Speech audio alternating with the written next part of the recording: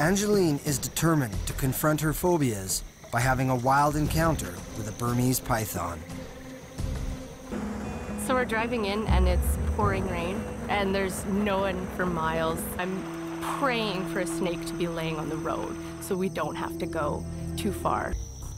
It's just water dripping from the leaves. Alligator. Oh. You all right? Yep. It's crippling. It's literally, you don't know if you should run or stay still and freeze. I can't believe I'm doing this. I'm being bitten. I'm barely sleeping. There's long days involved.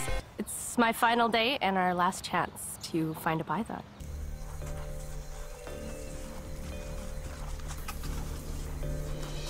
All right, turn around. Come on over here. Come on over here. Okay. Come a little bit closer. Okay. Stay back right here. Yep. I'm quite proud of myself that I'm not screaming or passing out at this point. Oh, got it. And we have ourselves a python. Oh my God. So what do you think? You about ready to do this? What am I gonna do? Why don't we ease you into it a little bit? So, so why don't you just grab a hold of the tail here, see if you can. Okay.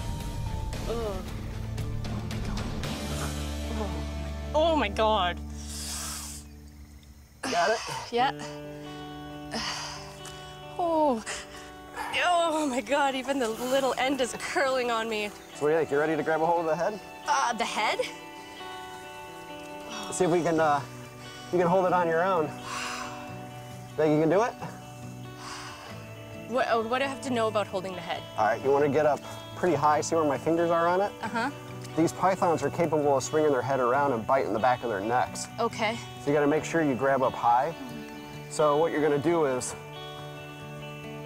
slide your fingers up to where mine are. Uh-huh. I don't have very strong hands. Keep sliding, you got it? Oh my God. There you go. Oh my God. All right, it's all yours. Holy Oh my God.